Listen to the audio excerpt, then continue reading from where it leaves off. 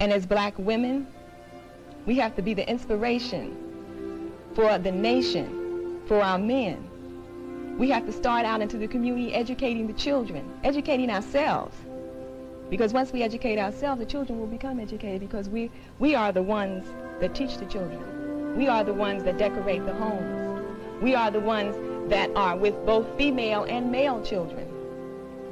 We are the ones that the children look to as the image in terms of their daily education. So it is important that we don't get our values mixed up and feel that we have to educate the world. We haven't first educated ourselves. We're a nation already without political power and military power.